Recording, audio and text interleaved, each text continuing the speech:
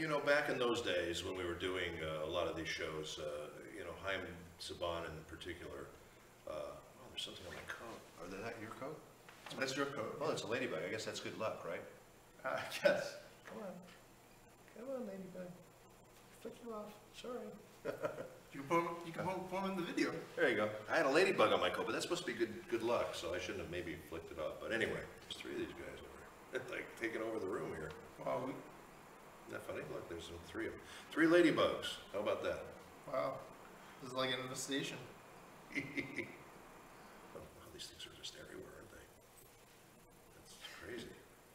Maybe we should edit out the parts with all the ladybugs. Oh my God. Maybe we'll get in trouble with them and they'll kick us out forever. The prayer and the ladybug room.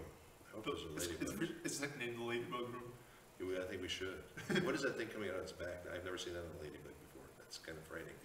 Maybe is that an alien? Or are we being infested by aliens? I think it's morphed into something dangerous. I'm getting my coat off that chair. You hear about like that corn that was supposed to kill like bugs, but the bug ended up eating it anyway?